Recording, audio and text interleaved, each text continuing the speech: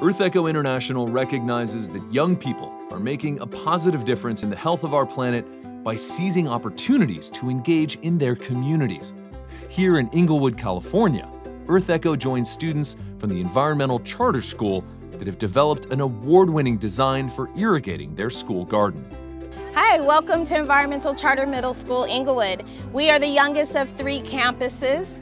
Our campus is the largest as far as growing vegetables. We are walking through our beautiful garden here.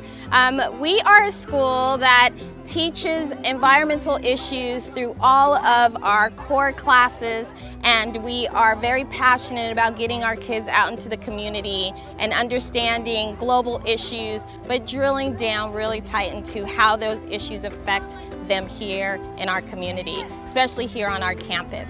So I'm going to introduce you to a few of my students that have come up with a really great water-wise project. So today, our 6th graders who are building a mobile drip irrigation system out of a water issue need that they were able to identify as part of a competition through Generation Earth. So for the past 6 years, we had a drought here in sunny California, and we are trying to preserve our water sources and to save water. Yeah, and every day we have to water with watering cans by hand. Here we could see that the water gets on the leaves when we water with the watering can. And this will allow evaporation to happen because the water is on the leaves and the sun will evaporate it. And we could see here that it could go into different places of the soil, so that creates surface runoff. Yeah, and then our irrigation system, the hoses would be against the soil, which would not get the water on the leaves, and it would save a ton of water. This is our project here. It's a portable irrigation system that we will be using around the campus because our water hoses are very far away from our raised beds.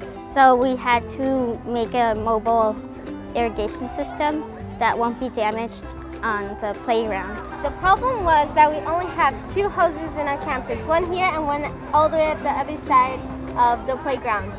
And they are really far from where our middle garden is and our inside garden. So we had to find a better solution to water our plants faster and more efficiently. So our project here will be mobile, and we'll have a water bucket that is not connected to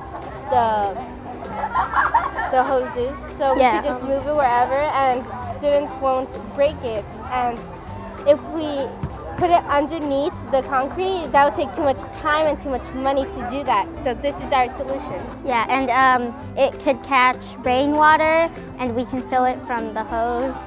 And it'd be easier because we water with, we hand water ourselves, and it takes like an hour for 30 students to water the whole garden. And our teacher, Miss Tashanda, it takes her like 6 hours to finish during the summer when there's nobody here.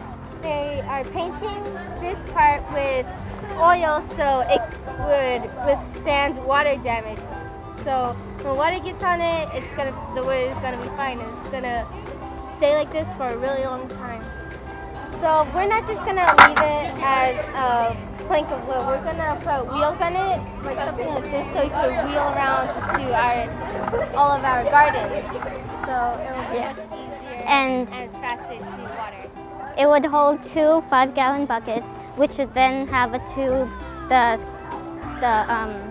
soaker hoses that would go into the raised gardens and drip irrigate the plants. They get a lot of opportunities to take what they're learning and the knowledge that they have and build in service, community service opportunities out in the world.